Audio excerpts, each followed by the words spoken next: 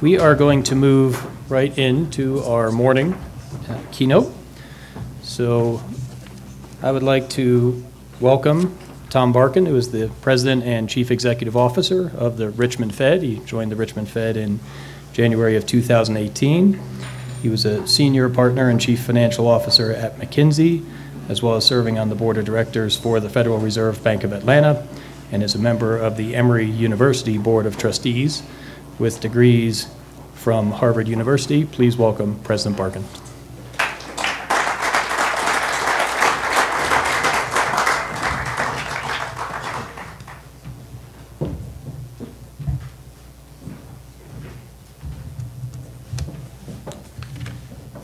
Thanks, Don. Good morning, and thanks to all of you for having me here to speak with you today. What I'd love to do is to tell you a little bit about my background, perspective, and then I'll share some thoughts on the economy and the Fed's progress on meeting our dual mandate objectives. I'll close with some comments on the implications for monetary policy. Before I say more, I have to note that the views I express are my own and not necessarily those of my colleagues on the FOMC or the Federal Reserve System. If you want to know what their views are, Jay is testifying right now. I joined the Richmond Fed last January after 30 years in consulting at McKinsey, where I was the CFO and led our offices in the South. I've spent my professional life helping firms make decisions about hiring, about compensation, and about prices, and I've made a lot of those decisions myself. So I hope I'm bringing a different perspective to the FOMC. My colleagues on the committee are some of the most talented macroeconomists, bankers, academics, and financial regulators in the country. But as the only committee member with my experience, I hope to approach things differently. One thing I've learned, both from my experience in business and from my time at the Fed, if it flies away, I won't learn it, is that confidence matters. As a consultant and as a CFO myself, I saw clearly that confidence was critical for businesses to want to invest and for markets to be willing to finance that investment. Now I hear the same thing as I meet in my district with business leaders. It's true on the consumer side as well. Common sense suggests, and economists have shown, that confidence is also essential for consumers to spend on big-ticket items. A sudden pullback in their expectations could easily affect consumer spending. I also believe that today, confidence is both more important and more volatile than it used to be. Both good and bad news diffuse significantly more quickly and broadly. We surf the news on our phones 10 times or more a day, and the business media is everywhere, even on planes. But more news doesn't necessarily equate to more confidence. Relative to a few decades ago, consumers are more exposed and therefore more sensitive. They're more directly invested in the stock market, particularly in index funds that move with the market rather than company fundamentals. Many households might also still be scarred by the Great Recession. Overall, they're saving at rates twice what they did in 2007. In addition, the business reaction function has gotten faster. Short-termism has increased as activism in the market for corporate control has shifted companies' focus.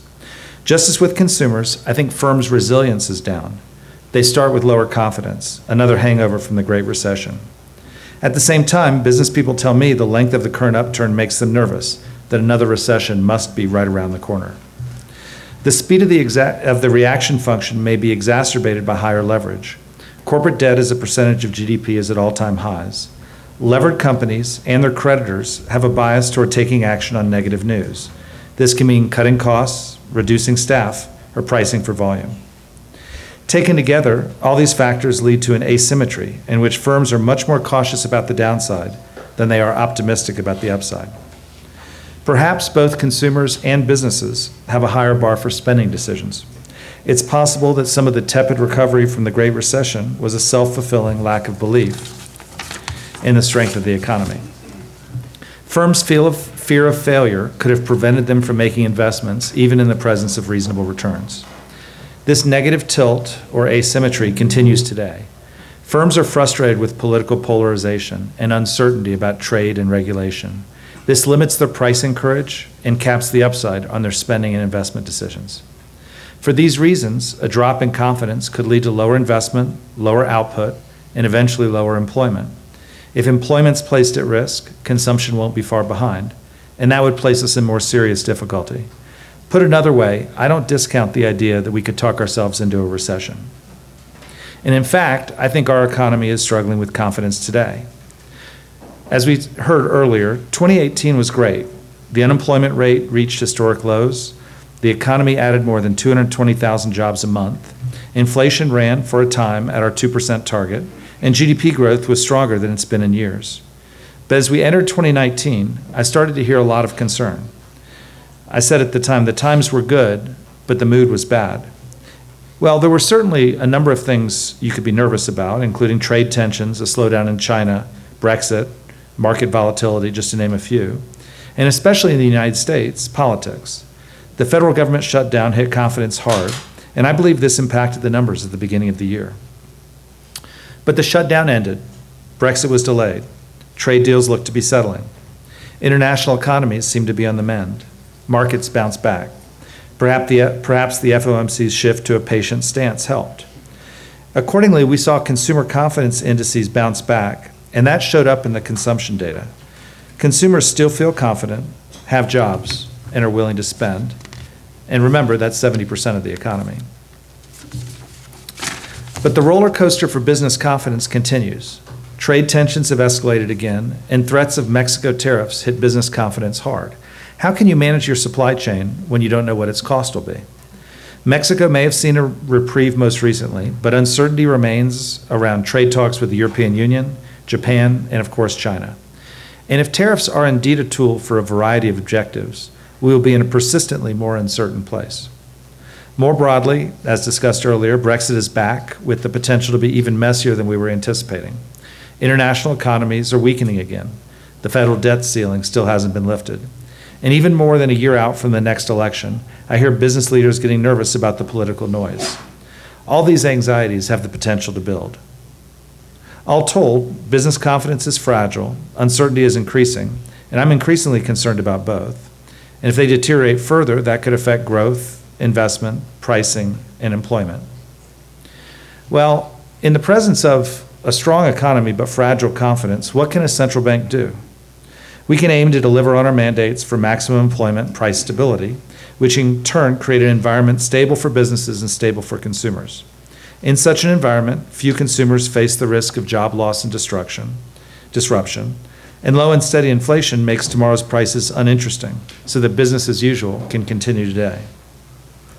At present, I think it's safe to say we're doing well on our employment mandate. Of course, there's still people who want to work who can't find a job, and troubling disparities across racial, ethnic, and regional lines. But overall, the labor market is historically strong. With respect to price stability, core PC inflation has been running persistently below our 2% target. To be frank, I'm torn about how large a concern this presents. On one hand, some of the current low inflation is due to transitory factors, such as changes in the methodology for calculating apparel prices. Part is also due to this first quarter confidence shock I discussed, which likely limited firms' pricing courage. On the other hand, running systemically below the target feels like a problem that should be addressed. But if you will give me a third hand, if we just reported with no decimals, we would be at target, and we would have been in most years. You might say we're a victim of our own high standards. I'm old enough to remember the 70s and 80s and the painful lengths the Fed went to tame inflation. Running within a few tenths of a point of a 2% target would have seemed unimaginable to the Fed leaders at that time. Looking at the big picture, inflation has been and continues to be low and steady, and not the concern of businesses nor consumers, and that's the real goal. Let me turn now to some of the factors that determine inflation. The standard economic theory is clear enough about the short run.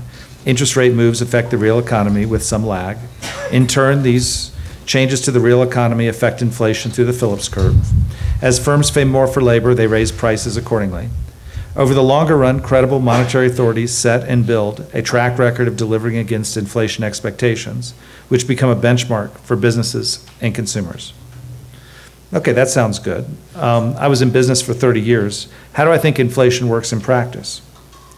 Most companies in most industries have settled pricing routines that are slow to change. These routines begin with inflation expectations and are also grounded in what firms perceive about their competitors and customers' reaction functions. Costs matter, of course, as the Phillips curve implies, and are particularly important when they're highly visible and industry-wide, as was the case with steel tariffs or with a spike in oil prices. But right now, the Phillips curve doesn't look to be having the effect on pricing one might expect. Part of that is perhaps because the labor share of content has declined in many industries, making labor costs less of a factor. I would also point to what firms perceive about their ability to raise prices for their customers. This isn't a big issue in most service businesses like construction or a barbershop, where higher wages create a margin squeeze that more directly drive higher prices. But it's worth taking a look at consumer goods, particularly durable goods, where inflation has been basically non-existent for 25 years. Big box stores have taken share by building their strategy around low prices and achieve that strategy by exerting significant pressure on their suppliers. Firms' purchasing departments have become increasingly sophisticated, leveraging global supply chains and private label alternatives. Internet transparency has made it easy for consumers to shop around and for new entrants to challenge established firms on price. And, as I've discussed, even with inflation expectations well grounded for the economy as a whole, lack of confidence can affect firms' willingness to raise prices in their particular sector. But corporate margins are up. How can this be happening when prices are being squeezed? Firms are investing significantly in efforts to capture more effective price without raising list price, reducing the thread count in a sweater, introducing new premium products, say craft beers, reducing discretionary terms, or adding on extra fees. All have been ways firms have been able to maintain or even increase their margins without raising prices. Our metrics reflect some of these, but not all of them. So what are the implications of this for monetary policy? Expectations are deeply grounded in firms' pricing routines. This became clear in 2009 during the downturn, when prices didn't drop as much as one might have feared, and again last year when they didn't increase as much as expected despite a strong economy. Expectations are very hard to shift, but I recognize this as success, not failure. As a result, short-term interest rates are a pretty blunt instrument. I do believe they work over time, but with long lags and an imprecise impact. Small rate moves are unlikely to do much to move settled routines, and large moves run the risk of targeting 2% but delivering 4%. What's happening sector by sector in the real economy can help or hurt the transmission of any rate moves. Right now, with productivity up relative to the last few years, accommodation is not having its usual effect. The consumer sector factors I discussed earlier also dampen inflation today, as do things like healthcare regulation, the decline in unionization, and industries like utilities that pass tax cuts on to customers. There is some potential offset from tariffs, but retaliatory tariffs and resulting industry overcapacity could take pricing the other way. Net, today, these real drivers may be having a much more significant impact than monetary ones. As a result, humility is a monetary policy virtue. The data aren't perfect, and inflation may well be closer to target than one might think, as suggested by measures like the Dallas Trim Mean. It strikes me as tricky to intervene in pursuit of an imprecise benefit. If one tries too hard to use low rates to get reflation, you might end up, not for the first time, with excess leverage and frothy valuations. And with the Phillips curve so flat, there are likely especially long lags in the effects of rate moves. The FOMC shifted its stance in January. It'll take inflation some time to react to the significant flattening signaled in the future rate path, even as we may experience even lower unemployment. I want to help lower the volume on this. The more one says you're short of target, the more you risk convincing people that you won't hit that target. Firms don't move their expectations a tenth of a point at a time, but perhaps in whole numbers. In that context, inflation expectations are pretty stable. I hope to help keep them that way by not messaging a self-fulfilling prophecy. Finally, we all have to avoid complacency. The Fed has worked hard over the past 3 decades to keep inflation expectations anchored, but as future generations forget about the great inflation, we have to remember that anchored expectations are not a right, they are earned. An economy can run only so hot for so long before creating conditions you'll regret. The Fed held a recent conference on potential monetary policy frameworks in Chicago in June. The perspectives just outlined inform my views. I support changes that acknowledge the imprecision of what the FOMC is trying to do, say by establishing a target range for inflation or looking at multiple metrics, as Canada has done. But I'm wary of trying to do too much. I'm not yet convinced about strategies beyond zero lower bound forward guidance that commit to taking actions in the future. Will those strategies really be understood and believed? Given settled routines and embedded expectations, will they have the desired impact? And if not, what will future policymakers be signed up for? I would note the research that suggests multiple equilibria near the zero lower bound, and fear that moving too quickly focused on inflation risks could in turn focus attention on inflation in ways that lower expectations, creating a low rate, low inflation scenario like that found in Europe and Japan. Now the question you may actually be waiting for me to answer: what does this all mean for the paths of interest rates? In my view, with inflation muted, there isn't much case for stepping on the brakes. And with unemployment so low and consumer spending so healthy, it's equally hard to make a case for stepping on the gas. As I've discussed today, I don't see the current levels of inflation or inflation expectations as a trigger for additional accommodation. The potential to use rate changes to alter firms' settled routines is small, and the potential cost of overreaching, as I outlined earlier, feels real. That said, I am tracking closely the environment for growth, which includes not only hard data, but also the softer and vital information on consumer and business confidence. If growth or confidence falters, I would certainly make the case to my peers that we should pay attention to it and do what we can to support continued economic expansion. Thank you, and I look forward to your questions. Now we're going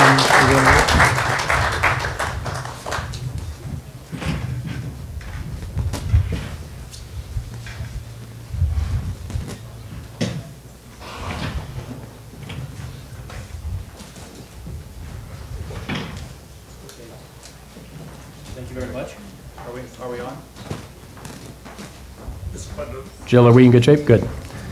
Thank you very much, President Barkin. So maybe I'll just start off with one question. There's been a lot of attention in the markets to market measures of inflation expectations, ties into what's being expressed with the yield curve. Would that inform your view, or do you think that's more of a secondary metric? Well, I look at that. Can you hear me now? Oh, yeah, you certainly can. So I look at that and also look at survey-based measures. I think if we're honest, none of those measures are particularly perfect for what we're really trying to get at. If term premiums are down at the long rate of with the long bonds, then that'll affect what the five-year will show. When you ask consumers what their inflation expectations are, how do they process it? I think it is worth looking at them over time, and particularly the survey measures over time. But I really do think there's a lot of noise in the market measures. And so I look at them, but I'm trying hard as I talk to business contacts to ask them the fundamental question. Have you changed your routines? How are you thinking about pricing in your business today? How do you think about it before? What's changing? And I think that's, at least for me, the best metric. Thank you. I think we'll take some questions from the audience. Jill Fornito will bring around a microphone. If you could wait for that for the benefit of everyone, we'd appreciate it. One in the front here. Thank you, President Barkin. Clearly, you're a quick learner. You sound like a central banker after only a year or two. My research director is here, and he would have a different point of view. Let me play off confidence, because I would argue that the Fed is contributing to the lack of confidence in the economy. In every recession in the last 30 years, the Fed has been able to cut cash rates by 5 percentage points or more, and the decision rule, the reaction function was pretty clear. That's not going to work in the next recession. So what does the Fed do after it uses its 200 basis points of rate ammunition? Because I would argue the private sector honestly doesn't know. And because it doesn't know, it's very afraid of the downturn that's inevitable. So we have tools. We have the ability to cut rates down to zero. We have the ability to do forward guidance as we did the last time. We have the ability to do more quantitative easing like we did last time. And so, if you will, those are the core tools in our toolbox right now. And I would point, as was pointed 10 years ago, but I think maybe not as pointedly, that there are also fiscal tools. You know, when I was in school, I learned it was monetary policy and fiscal policy, not just monetary. And so I think we shouldn't count on just one entity to do it. We ought to count on both monetary and fiscal at the same time. We are engaged in this review right now of our framework and our tools. And there are a lot of ideas being put on the table for additional things we could do, things like price level targeting or of that ilk. As I just said, I'm still trying to understand and evaluate them. And I put forward, a second ago what I think are the major challenges in my mind. But I think we are looking for additional tools to the extent they're warranted.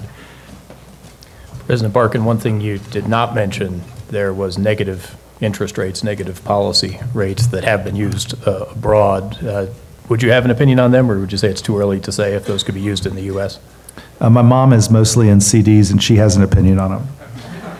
I think policymakers looked at that 10 years ago, and I think for some very good reasons backed away from it.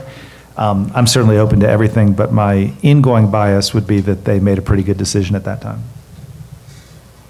Other questions from the audience?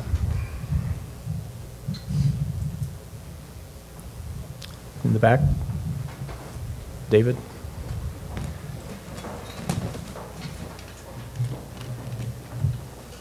Thank you. Thank you. At the roundtable panel 2 days ago in Trout Ranch, we discussed 14 trillion negative interest rate high-grade sovereign debt in the world, an average high-grade sovereign debt interest rate worldwide of approximately 1%. The Fed funds rate, other than for the 30-year Treasury in the United States, higher than 95% of the high-grade quality sovereign debt of the world. My question, does that influence the discussions and the policy making at the FOMC? And I think you really asked two questions. You know, one is the continued existence of low interest rates in the rest of the world, does that affect us? And the second is the shape of the yield curve in the US. Does that affect us? And I think we pay attention to both of those things quite significantly. You know, in particular, we've had over the last several years a pretty lengthy debate on the neutral rate of interest and how far could you take interest rates to the prior question. And there's no doubt in my mind that the rest of the world is relevant in that conversation, if only the flow of assets that is flowing into our tenure. It's also true when you look at the yield curve, that historic inversion. I should point that most of the analysis points to the 2-year tenure, not the 3-month tenure, and the 2-year tenure has not yet inverted, but and that has, you know, has seemed to have predictive power in the past as well. And so I look at both of those things. Question for Megan? Yeah, thanks. You mentioned that more accommodation could risk increasing leverage and creating frothy markets. I was just wondering if you see any markets that already look a bit frothy to you. And if so, do you think that they could spark the next recession, or like in most credit cycles, might just make it a bit worse? Yeah. And to be clear, cutting to try to get more inflation is what I was talking about. If you need to cut to get more growth, I don't think that makes markets frothy. That stimulates growth. So to me, it's a very different situation. If you take a full growth and you stimulate because you want to get prices up a little, as opposed to you take short of growth. Well, I think the way I think about it is there are asset markets, and of course, I'll mention the ones that everyone mentions, like corporate lending, that certainly appear, you know, more significantly levered than they ever have before. I think the other way to look at the question is institutions.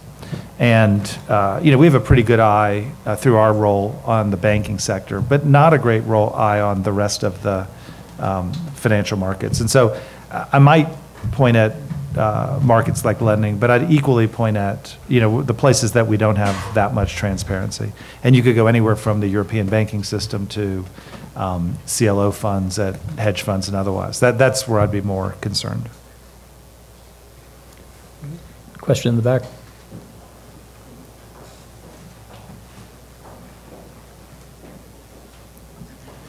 Given that there are only a handful of 25 basis point rate cuts, given where rates are today, does that make the bar higher for the first move, or is that not factor in? You know, you get into this mental debate about, you know, do you spend today or save for tomorrow? And a lot has to do with what you think the impact of the relative impact of those two things are. There has been a bunch of research, and I've read it, and it makes intuitive sense to me, that says if you've decided growth falters and you want to do something, then moving faster is better than moving slower. I think that is a pretty thoughtful piece of research, and I think it makes a good sense, given the limitations we were talking about in the zero lower bound. that doesn't mean you should move today. You have to do the diagnosis to say that it's time to move. But if you do that diagnosis, probably faster is better than slower, I would think. Another question in the back. So in the Great Recession, the Fed introduced payment of interest on reserves, which has been argued to be a subsidy for larger banks and sterilization of the monetary policy. Do you see the Fed moving away from interest on reserve, or is that here to stay? In the conversations I've been in, and this is not my technical expertise, so we've now exposed me completely, but in the conversations I've been in, my understanding is it is a simpler and more accurate way to have interest rate control than the quarter system we used in the past. And because of that, I think the folks in the markets group seem to me to be very interested in maintaining that. Maybe I could ask a question based on some of your work with the private sector in setting wages and expectations, and you said inflation expectations matter. If inflation expectations in the U.S. were to become de-anchored to the downside, and we were going to look like Japan, how long would that take based on what you've seen in the process of how firms set wages? Is that a year-long process? Does this take 5 years? In other words, if we were going the direction where wage expectations and inflation expectations were indeed sliding, is that a quick or a slow process? And maybe let me answer it for both wages and prices, because I think it's an interesting challenge. On prices right now, if you're the purchasing manager at, say, Walmart, you think inflation is going to be 2%, so you're a hero if you bring back 0. And so the purchasing manager at Walmart wakes up every morning, looks at his supply base or her supply base, and says, how am I going to get that to 0? And so if you're an apparel manufacturer and you come into Walmart and you say, oh, my wages are up, I need to get 3 or 4%, they say, screw you, it's 0. Or I'm going to bid it, or I'm going to go to China, or I'm going to do private label, or whatever. On the pricing side, I do worry that if it becomes clear in people's minds that the number's 0, not 2, that the purchasing manager is going to be a hero at a different number, right? So I think that would happen actually relatively suddenly if that thing became clear. Wages are another matter. In 2009, I was the CFO of my old firm. Obviously, inflation was not strong in 2008 and 9, and so at the end of the year, I tried to make the case to my colleagues that our merit increase shouldn't be 3%, it should be 2.9%, and that did not happen, right? And words were used that I'm not going to repeat. So I think on the wage side, it's pretty embedded, and if you think about the big things that have happened to the detriment of labor over the last 30 or 40 years, think defined benefit to defined contribution, or getting rid of pension plans is a classic example, or employees contributing for health care would be another thing. There are a number of really big, really leading companies that influence. They tend to move first, and it takes 5 or 10 years for people to follow. That doesn't happen immediately, and that's what I would expect on the wage side as well. So we saw the chart earlier where we had the employment cost index versus some of the small business plans to change what they were doing, and it looked like the wage numbers, or the compensation numbers here, were actually a bit low relative to history. Would say that probably doesn't catch up fast in this type of world we're describing here. Would that be a fair thought process? Yeah, though I think what's happening on the employment side is at entry level, right? And largely the less educated entry, think truck drivers, think construction, think tellers at a bank, think waiters or service people at a restaurant. That market is incredibly tight. And so, and people say, well, what happens to wages? It's incredibly tight, and wages are increasing at levels like you would think, right? The part that's not as tight and wages aren't increasing is actually the higher income side. Think college educated, think your head of marketing or your marketing analyst. And what's happening there is the market is tight, but business people don't really think that they could pass on increases. So they're a little more reluctant to do it. You don't have quite the same urgency to bring somebody in at that level. You can wait a month or two for the right person. Employers have been investing a bunch in employee experience, and I don't think they're doing it for fun. I think they're doing it because they think they matter. And so turnover of that class isn't at the levels we saw in 2007, well, just to 2007, but not in 99, where you saw real increases in that group. And so I think that group, if you will, that pot hasn't overheated the way the entry-level pot seems to me to have overheated.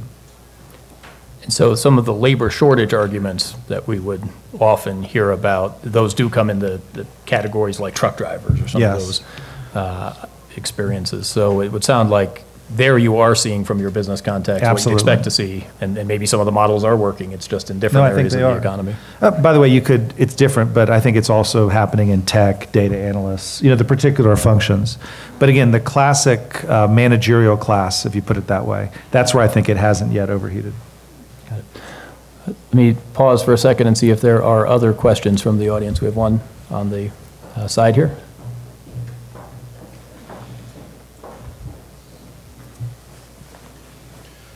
My question is something that nobody ever really talks about. It seems to be the new paradigm that everybody's okay with, but the government debt and the irresponsible spending of both Congress and at the executive level, and 22 trillion, whatever, is it okay to be at 125% debt to GDP if another country is at 200%? I mean, I guess my question is, what's your opinion on how that's going to end and when? Do we have to inflate our weight out? I mean, what's going to happen? Is it just okay? Yeah, so just some facts for people who aren't as grounded in it as you are. 2007, debt to total GDP was in the range of 37, 38%. Today it's in the range of 78%. CBO estimates suggest, with relatively conservative assumptions about additional fiscal stimulus and what happens in even the budget negotiations right now, take it to about 98% by 2027. If you don't make those conservative assumptions, you're certainly over 100% by 2027. Italy, you'll know better, I think is at 140. Japan, I think, is at around 200. So ain't yet the 10-year bond and the 30-year bond are at historic lows. So that's the situation as we see it. I completely think that this fiscal path is unsustainable and not okay. I'm reminded of the quote in the F. Scott Fitzgerald quote about Jay Gatsby, or I think he described someone as going bankrupt gradually and then suddenly. And I think there's nothing immediate that suggests that markets will leave us and people won't want to buy U.S. bonds, but you can't run this forever and believe that people won't do it. So if you will, there's a really significant embedded rate hike. That's how it hits you, right? Rates go up somewhere in the future that will be done by some institution that's not the Fed, but instead by a bunch of investors in U.S. debt. Now, is there any other answer? The one other answer that I think is actually pretty compelling and politically palatable is growth. Right, and these answers are very different if we grow at 3% than if we grow at 2%.